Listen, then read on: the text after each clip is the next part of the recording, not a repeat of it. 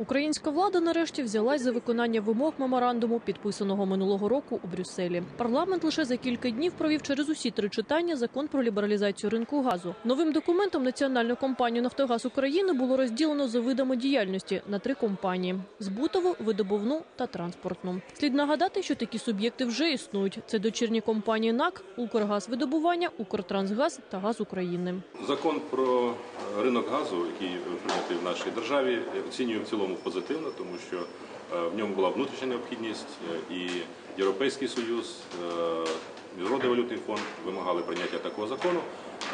Україна потребує чітких, зрозумілих правил гри, більшої прозорості на внутрішньому ринку газу. Одним із основних положень документу є й те, що суб'єкти ринку природного газу матимуть доступ до газотранспортної системи і до підземних сховищ газу. А це, в свою чергу, не виключає повернення посередника. Втілити пункт, у якому прописано, що гравці ринку газу зможуть самі обирати постачальників палива, на думку експертів, буде важко. Через те, що доведеться змінювати умови контракту на постачання газу в Україну. А от російський монополіст навряд чи погодиться на таке. Адже це створює передумови для входження на ринок України нових гравців та для утворення іншої ціни на газ. Також сумнівним і не зовсім прозорим видається фахівцям положення, в якому сказано, що весь обсяг видобутого газу компанії повинні продавати уповноваженому державою суб'єкту. Уполномоченные государством субъекты никак не вписываются ни в рамки, то есть европейской традиции развития газового рынка, ни тем более не совпадают с вариантом создания либерального конкурентного рынка газа.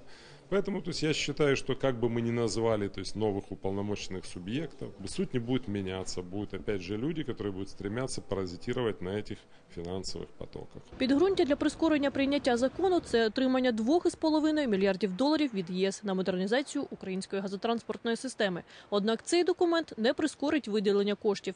По-перше, багато пунктів буде важко втілити з огляду на чинні російсько-українські домовленості. По-друге, відкрите залишається питання збільшення вартості газу на внутрішньому ринку. Одна з умов надання кредиту – підвищення внутрішніх цін на газ до світового рівня. Зараз ціна на внутрішньому ринку України становить приблизно $230 за 1000 кубометрів, тоді як у світі – $340-350. Валентин Землянський – колишній прес-секретар НАК «Нафтогаз України». Звісно, на такі непопулярні заходи напередодні осінніх виборів діюча влада не піде.